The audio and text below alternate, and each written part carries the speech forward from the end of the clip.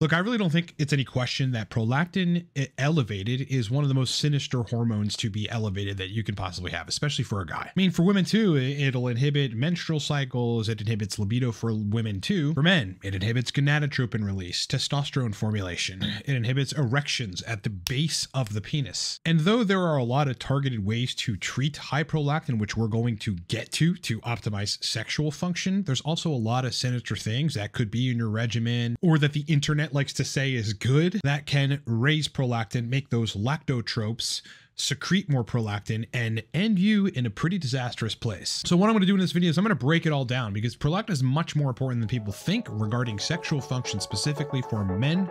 So sit tight, boys, because we're going to the classroom.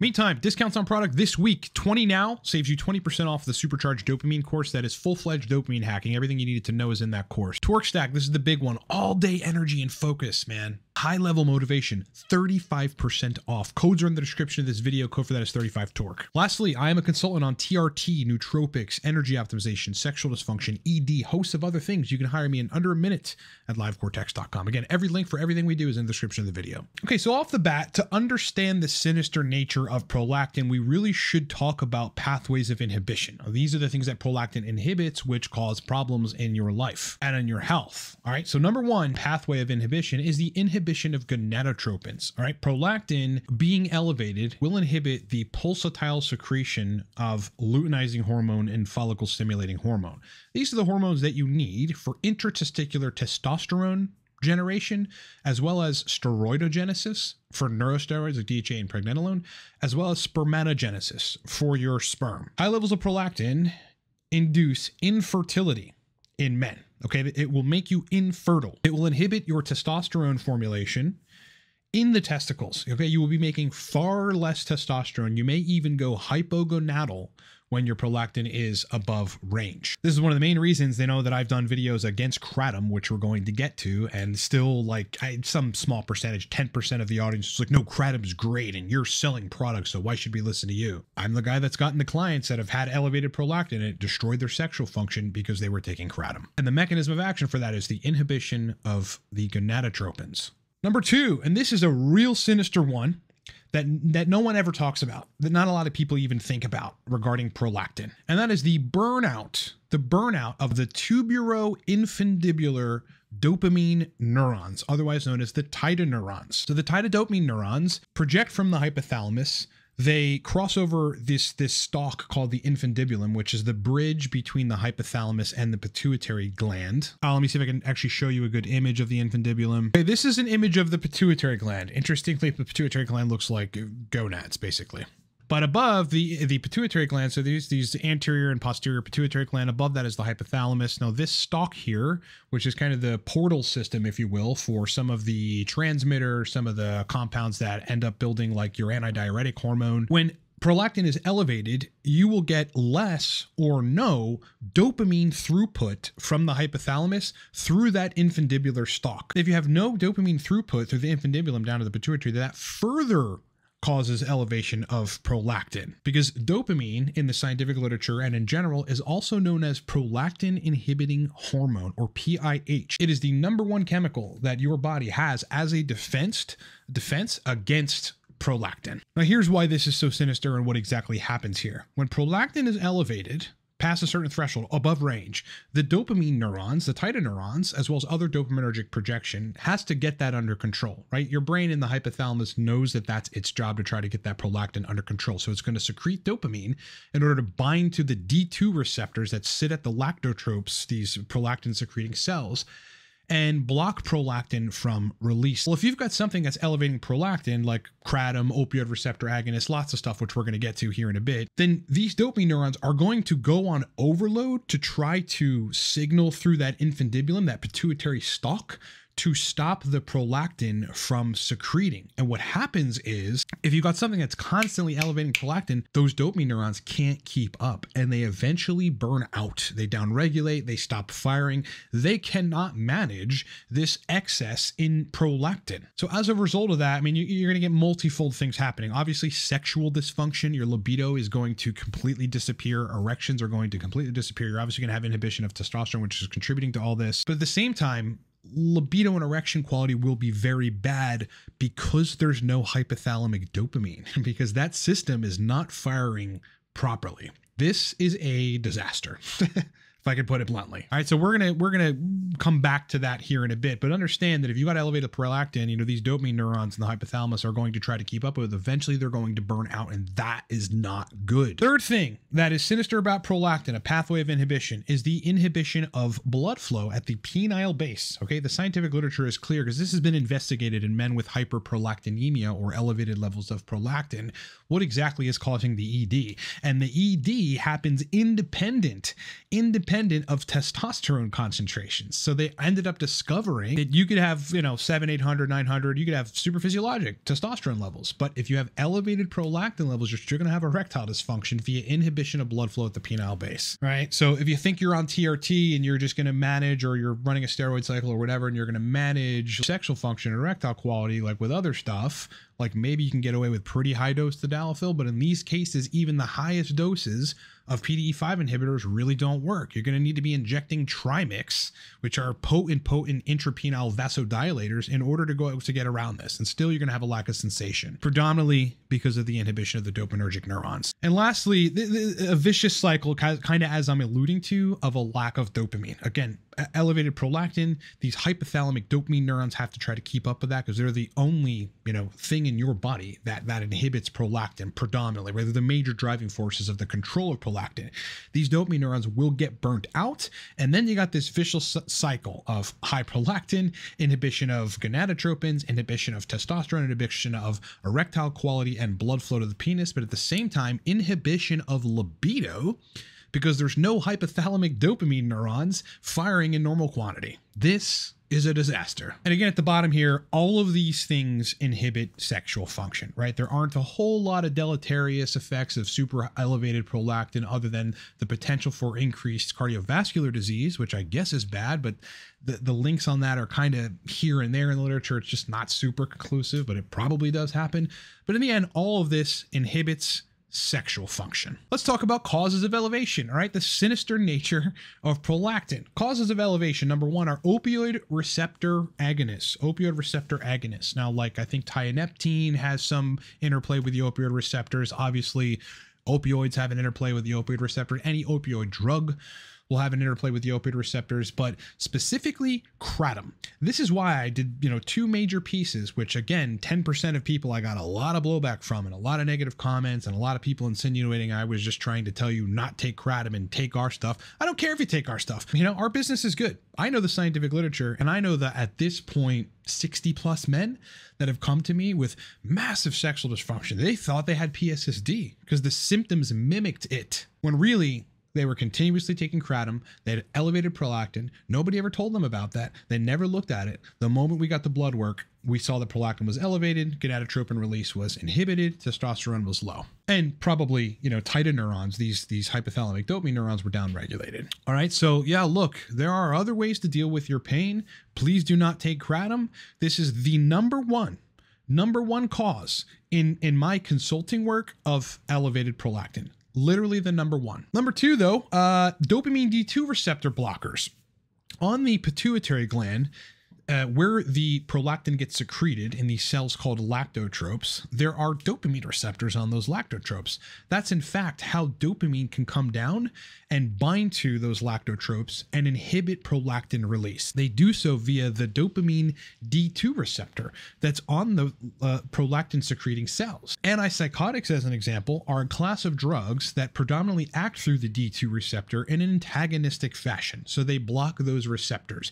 When you block those receptors, there's no way for dopamine to get in there and inhibit prolactin secretion. So as a result, you get elevated prolactin. This is one of the many downfalls of antipsychotic drugs, as well as anything that you may be taking that block dopamine receptors. Okay, so look at your supplements, look at the mechanisms of action, look at the drugs that you're taking, and identify whether or not there's D2 receptor antagonism. If there is, you've got a problem, and your prolactin is probably going to go out of range. Number 3, and probably the most sinister or harder to deal with cause of elevated prolactin are pituitary adenomas. And actually a specific class of pituitary adenomas called prolactinomas. Okay, you can get a tumor in your pituitary gland that secretes prolactin, where you have an actual mass on the pituitary, which is lactotropes, these prolactin secreting cells that have grown out of control and that are secreting excess levels of prolactin. Now, the causes of pituitary adenomas in the literature aren't very clear. There's a lot of theories ranging from genetic and inherited hormonal problems, specifically hypothalamus pituitary issues. However, everything that blocks the dopamine D2 receptors, like kratom, or anything that heavily stimulates the lactotropes on the pituitary to create more prolactin,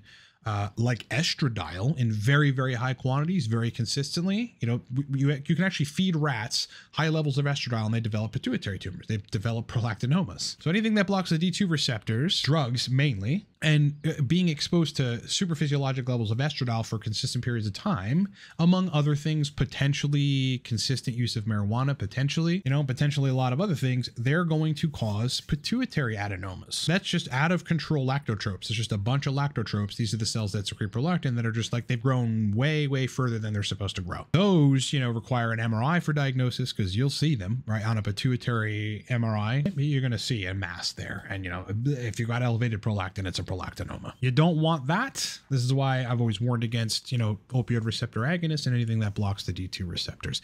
Lastly, some anabolic androgenic steroids, okay? Like trenbolone, decadurabolin, and there are others as well that are prolactogenic. You're going to see, like in the steroid forums on the web, that people usually have to resort to taking cabergoline, which is a D2 receptor agonist, dopamine drug basically, to inhibit prolactin or to lower it because it's far out of range because they're on tren or they're on deca. So, look, there are plenty of other anabolic androgenic steroids that are powerful, that are going to get you a great anabolic effect, that will not mess with prolactin and get it, to the point where it's elevated. Again, at the end, all of this inhibits sexual function. All right, now that we know how sinister prolactin is for your health as a man, specifically your sexual health, let's talk about ways to reduce prolactin, okay?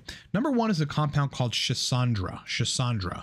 Now, this is a paper that is titled, where's the top of this paper here? Therapeutic effects of Schisandra chinensis on the hyperprolactinemia rat. So this is a rat that actually, I believe, ended up having a pituitary tumor, and it goes through how effectively one of the major compounds in Schisandra called gomycin N, okay? Gomycin N, it's just like one of these cool compounds, kind of like mucuna that has a bunch of different chemicals in it, is a major regulator and inhibitory factor of prolactin. This compound in and of itself, which you can buy at Amazon, like you can just buy Schisandra, it's really not hard to find, is used and studied for the inhibition of prolactin and the treatment of prolactinomas. So Schisandra is a great strategy. If you have a pituitary adenoma, you're probably going to want to go with the secondary option here, which is dopamine D2 receptor agonist, but Schisandra can be useful for elevated prolactin without a pituitary tumor. Number 2, though, the primary mainstay treatment in the pharmaceutical world is dopamine D2 agonists, okay? These are, and this makes sense, right? Anything that's going to go and agonize the D2 receptors that sit on the lactotropes are going to inhibit prolactin secretion. And dopamine agonists, like in somewhat high doses and taken consistently, like induce some sort of fibrosis of the lactotropes on the pituitary. It actually goes and damages those cells so that they can't grow out of control. Some of them, the most studied ones and most powerful ones with the longest half-lives, like cabergoline, actually shrink prolactinomas. They shrink tumors in your pituitary. All right, so dopamine D2 agonists are the strongest, most powerful, probably quickest way to lower prolactin. Even in the case of a prolactinoma that's out of control and secreting prolactin, these drugs, specifically cabergoline, will reduce prolactin levels. Another drug for that is a drug called bromocriptine. I think for all intents and purposes, and for, by every measure, that is a less effective drug. The half-life's very short. It's like 6 to 8 hours. You got to take it multiple times a day to keep that hold over those lactotropes from secreting prolactin. It tends to come with more side effects than cabergoline, And, you know, again, it's in the literature, it's not as effective at inducing tumor shrinkage, normalization of prolactin or normoprolactinemia, and it's less effective than cabergoline at restoring sexual function. Okay, so keep that in mind. But dopamine D2 agonists, and those are the primary ones. There are others, but those are the primary ones, are one of the best ways to treat that. Thirdly, P5P, otherwise known as pyridoxal 5-phosphate.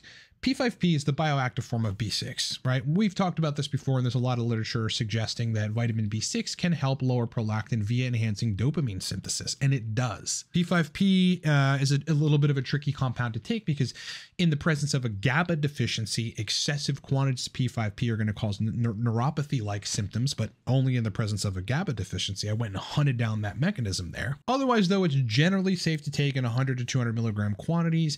Will make you synthesize more dopamine, and that will act directly on those lactotrope cells to inhibit prolactin secretion. Fourthly, tyrosine and mucuna. So tyrosine, we all know tyrosine, and if you didn't, it's the direct amino acid building block of L-DOPA. And we know once levodopa gets decarboxylated, it then turns into usable dopamine. Now, in order for tyrosine to become levodopa or L-DOPA, you need high levels or at least adequate expression of a synthesis enzyme called tyrosine hydroxylase. And this enzyme is actually downregulated in a lot of different cases and in response to a lot of drugs, including SSRIs. Things that upregulate it would be testosterone, actual exogenous testosterone, N9-methyl beta-carboline. These, they're 9-MeBC. These things will upregulate tyrosine hydroxylase so that your tyrosine can turn into L-DOPA. And then L-DOPA again gets decarboxylated by dopa decarboxylase and turned into usable dopamine. So tyrosine is very useful for controlling prolactin.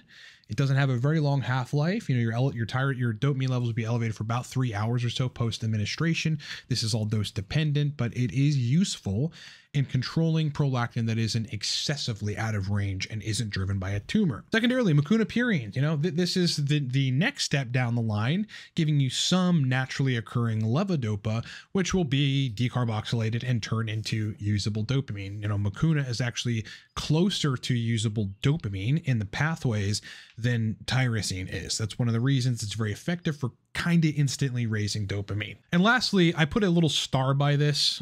I tried to make it look like a neuron down there. 9-MeBC. The reason I put that star is because we actually don't know, because we don't have any scientific literature on this, if 9-MeBC can be inhibitory of prolactin, but I believe it can. And the main reason I think it can do that is through the regeneration of dopamine neurons, the catalyzation of dopamine differentiation, which is where dopamine neurons start very small, almost like babies, and then grow axons and dendrites and branch out through the rest of your brain. The upregulation of tyrosine hydroxylase, the upregulation of various nerve growth factors or growth factors in the brain. So you got all these things that are catalyzing a restored or partially restored dopamine profile, which is then going to be inhibitory of those lactotropes that produce prolactin. So 9-MeBC would theoretically and probably be another prolactin inhibitor. What are the major takeaways, boys? Look, yeah, prolactin's sinister. You don't want elevated levels of it. It's something that will destroy your sexual life and destroy your mood and your well-being and a host of other things. I mean, you're going to be weaker in the gym because you don't have adequate testosterone. Your energy is going to be shit because of the lack of testosterone. Your sexual function is going to be very subpar, including libido. You have this inhibition of the hypothalamic Titin neurons. You know, you just don't want that to be the case. That is going to erase your libido. Without those hypothalamic dopamine neurons, you're not going to have libido. This is why PT141 works for libido, because you're actually reestablishing for a temporary period those Titin neurons. PRL inhibits erections and testosterone, okay, via inhibiting gonadotropin releasing hormone, as well as luteinizing hormone and follicle stimulating hormone. So you just will make far less testosterone than you need to be making at your age. At the same time, again, your erections are going to be inhibited via blood flow negatives at the penile base, as well as the inhibition or the lack of functioning of the dopamine neurons in the hypothalamus that effectively act as libido modulators, libido regulators. Third major point, though, high prolactin can be treated successfully, even in the case of a prolactin secreting tumor, which is like, I don't know, 5% of the time where people have elevated prolactin. It's really not that common to have. The stats of it are something crazy. It's very uncommon, but it does happen. But it can be treated with D2 agonists like cabergoline or bromocriptine, even pramipexole can be treated with mucuna, P5P, Schisandra, 9-MeC potentially, all the things that I just discussed in the previous slide. Importantly, one of the most sinister hormones. This is why I did a video, not so we can say don't take kratom and instead take torque. Like, people said that in comment, and then the people repeated it like as if like that was very original. Like, don't be a fucking idiot. People come to me with their sexual function destroyed, and I've got to get them better. And it was destroyed from kratom, and it's because of elevated prolactin. Let me look at their bloods, and they are terrible. Elevated prolactin, whether it's induced from a tumor, or whether it's induced from, you know, running a DECA cycle, whether it's induced from, you know, having a D2 receptor antagonist in the mix or an opioid receptor agonist in the mix. It's one of the most sinister hormones to have at high levels, guys. You do not want to experience life with elevated levels of prolactin. Last point, bonus point, you know, there's been some speculation that lower levels of prolactin or deficient prolactin can cause sexual dysfunction. And I have confirmed that this is true. People have confirmed this across various forums on Reddit, that when they take cabergoline or an otherwise very powerful D2 receptor agonist, that prolactin gets too low and they end up having sexual dysfunction there. I'm going to do an upcoming video about an experiment that I ran with a D2 receptor agonist where I took cabergoline down to 1.5 nanograms per milliliter, at which time I had sexual dysfunction. Now, there's a lot of theories that I have on that. It's probably because there's dopamine agonism. You're probably shutting down a little bit of that hypothalamic dopamine as sort of a compensatory reaction, and that will inhibit libido and sexual function. So yes, if PRL is too low, I mean, if it's 4 nanograms per milliliter, you're fine, and you'll have a better refractory period. You know, erections are going to be better, libido is going to be good, and all that stuff. But if it's below 2 nanograms per milliliter, you're probably going to have some inhibition of your libido, and you might have some erectile dysfunction as well. Like, we've talked about this before, and prolactin has been, you know, somewhat of an interesting topic, like for me to talk about over the years, because it's such a sinister hormone. We've talked about ways to lower it and things that cause it. And I just wanted to do this video to really show you the full breakdown of how deleterious it is to your sexual function and how bad it can be for your quality of life via reducing libido and reducing erectile function, reducing testosterone, making it so that you can't work out in the gym. You have no energy, you have no drive, you don't want to conquer anything. There's nothing good about having elevated prolactin. Whether you think you're taking something that helps your pain or whatever, there's no biological free lunch, my friend. You're causing bigger downstream problems, and you don't want to do that. And I hope this video has been influential in that regard. But as I said at the beginning, specials on product. I mean, look, this is a dopamine promoting nootropic. So in some sense, and the scientific literature backs this up, actually torque will help you inhibit prolactin, right? If you got elevated levels of prolactin, that will help. But predominantly, this is a nootropic, okay? For dopamine, for focus, for energy, for that kind of all-day stimulant drive. It's 35% off right now, guys. It's our most popular product.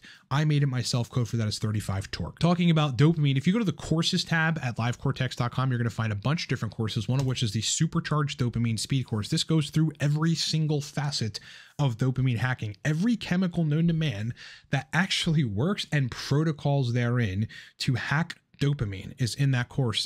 Discount is 20% off. Code for that is 20 now. Lastly, if you want to hire me, I've had to raise rates on the simple email consultations because I am pretty booked on the bigger consults, but that's what I'm really focusing on right now. If you need to work with me over a course of a 3 or 6 month period and you have the budget to fix sexual dysfunction, ED, get your nootropic regimen formulated, get your Tier T protocol dialed in, a host of other topics, you can hire me in under a minute for any one of our consults at livecortex.com. All right, boys, you know what to do, and I'll tell you what to do. Like the video, man.